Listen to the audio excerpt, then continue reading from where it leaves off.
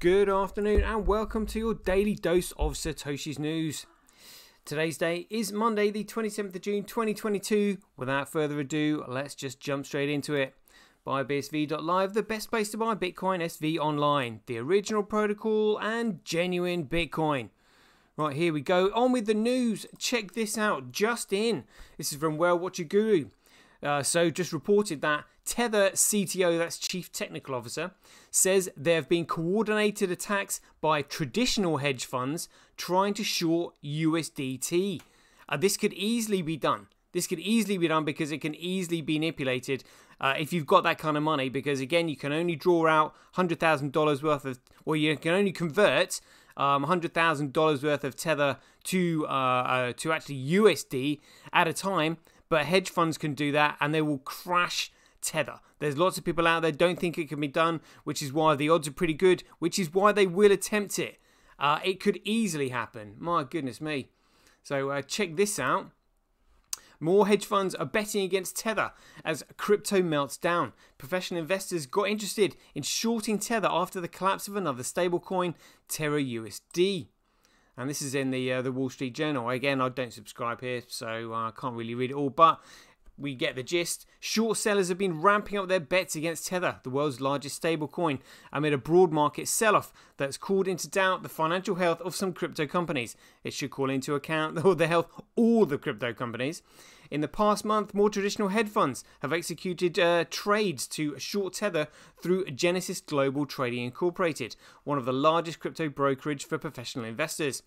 These trades are worth hundreds of millions of dollars in novel value, said Leon Marshall, Genesis head of institutional sales. He claimed to be, he declined to be more specific. Again, it's just not looking good. They don't want to spook the market, but we know the market will be spooked. Like, oh my goodness. And this was another one. So just in, Voyager Digital has issued a default notice to 3 Arrows Capital for failure to repay a loan of 15,250 BTC and a $350 million USDC loan. Like, oh my goodness. So let's have a look at this. Crypto lending firm 3 Arrows Capital gets notice. $650 million debt. See what it says here. The troubles of crypto lending firm 3 Arrows Capital don't seem to be ceasing.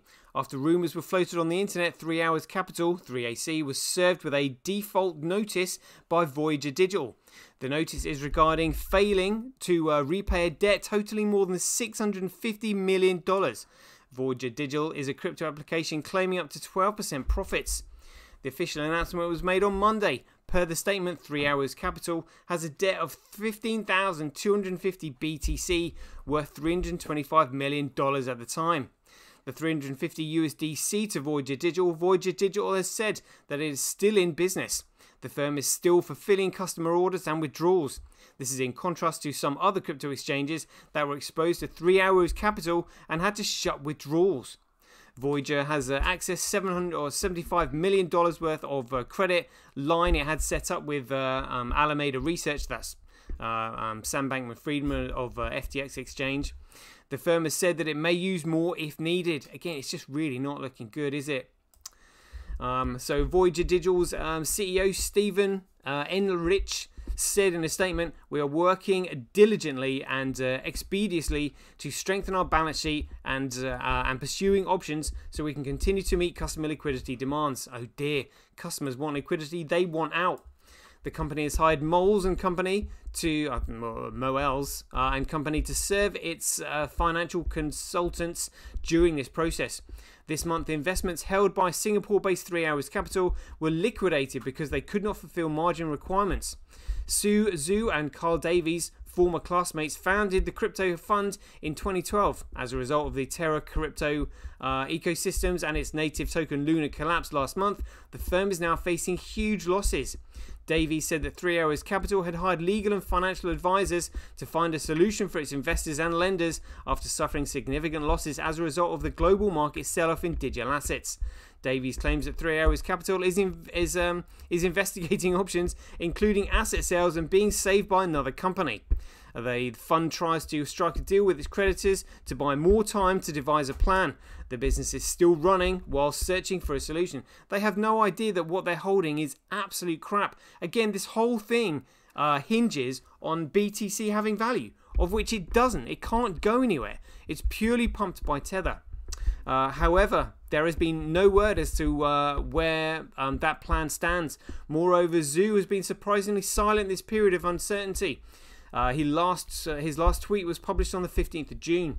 We are in the process of communicating with relevant parties and fully committed to working this out. I'm sure he is. 3 Arrows Capital was one of the many firms affected by the demise of Terra Luna blockchain. It goes to show how vulnerable many of the current systems were. However, it also provides valuable lessons for future firms, investors, and projects. Yeah, like what they don't understand the 5 principles that make a digital commodity. Otherwise, they'd be running away. Literally, I'd be running out of BTC, which they will be doing, like it was a house on fire. Like, oh my goodness. I mean, again, I saw Joshua Hensley's video earlier. I did find it quite funny, where we've got Celsius literally trying to be bailed out by Goldman Sachs. And we know what Goldman Sachs do. Goldman Sachs just simply try and repackage the debt and sell it onto the customers for a profit. It's outrageous. You know, and then he said, all we need now is Coinbase to be bailed out by JP Morgan. Yeah, I mean, it's absolutely hilarious. So this one was from CNBC, one of the most prominent crypto hedge funds, just defaulted on a $670 million loan. The prominent crypto hedge fund 3 Arrows Capital has defaulted on a loan worth more than $670 million. I mean, yeah, it's pretty big for the average person. Digital asset brokerage Voyager Digital has issued a notice on Monday morning stating that the fund failed to repay the loan of $350 million in the US dollar-pegged stablecoin USDC and another 15,250 Bitcoin, that's BTC, worth around $323 million at today's price. Prominent crypto hedge fund 3 Arrows Capital has defaulted on a loan worth more than $670 million. Digital asset brokerage Voyager Digital issued a notice on Monday morning stating that the fund failed to repay the loan of $350 million in US dollar-pegged stablecoin USDC and 15,250 Corecoin BTC worth around $323 million at today's price. Again, I mean, it's just going to be a reiteration of what we've just been through there, so don't need to go through it too much. But yeah, you get the gist. Let's see what it says about here we go. So last week, Alameda Research FTX founder Sam Bankman-Friedman committed $500 to financing committed $500 million worth of financing to Voyager Digital, a crypto brokerage. Voyager has already pulled $75 million from that line of credit. The default of 3 Arrows Capital does not cause a default in the agreement with Alameda, the statement said. CNBC did not immediately receive a comment from 3 Arrows Capital. So how did it get there? 3 Arrows Capital was established in 2017 by Zhu Su and Kyle Davies. Zhu is known for his incredibly bullish view of Corecoin BTC. Oh dear, and that's how they've got themselves into this trouble. He said last year that, again like Michael Saylor, telling everybody to mortgage the house, utterly reckless. He said last year the world's largest cryptocurrency would be worth $2.5 million per coin. But in May this year, as the crypto market began its meltdown, Zhu said on Twitter that his super cycle price thesis was regrettably wrong. Well, again, how can something go up to $2.5 million when there is no demand for it? You only have demand for something that is useful. When something is useless, it is worthless. It's as simple as that. Imagine if Bitcoin was actually useful, like BSV is the genuine Bitcoin that is useful. Everybody, every man and his dog would be buying it because it is useful.